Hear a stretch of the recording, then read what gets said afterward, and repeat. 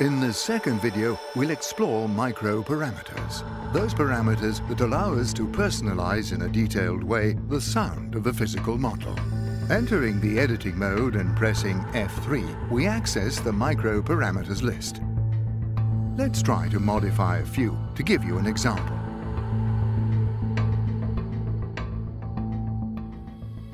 The hammer's mass influences the energy that's transmitted to the string, so that it varies the length of its impact. Thanks to a heavier hammer, we can generate multiple reflections for a richer and more colorful sound.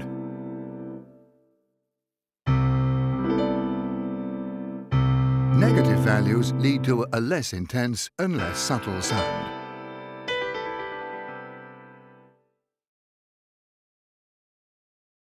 The hit point is the percussion point that cannot be modified in a real piano because it's set by the manufacturer.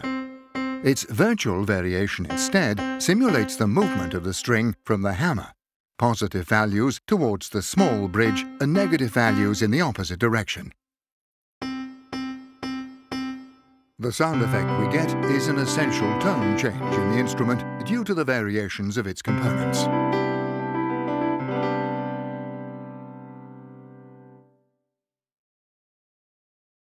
The string resonance regulates the entity of the physical phenomenon called sympathetic resonance, which means added vibrations to the clear strings that have a specific frequency relationship with the note that's played.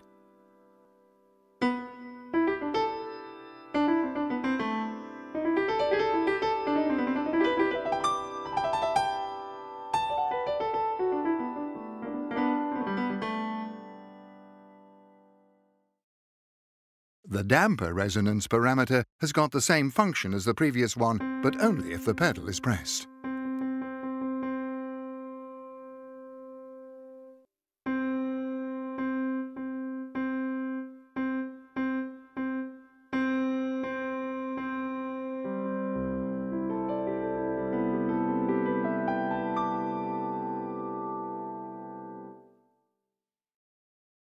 It's also possible to modify the length of the strings. In a grand piano, they vary from a length of a few centimeters to about 2 meters. One of the most evident consequences is the length of the sound.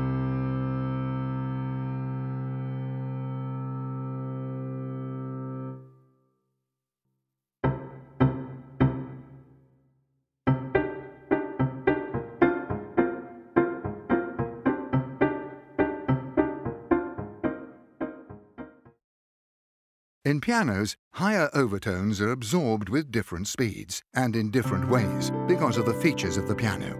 Changing this parameter means modifying the entry of this absorption.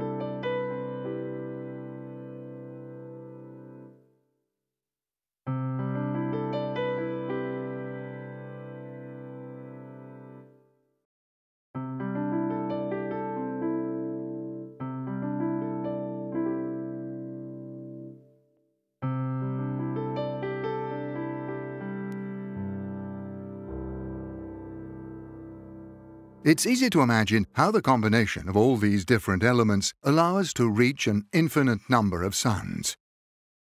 We'll show you some that are very different from each other, from the honky-tonk and the electric grand to a piano for contemporary music, all made according to the physical model of the acoustic piano.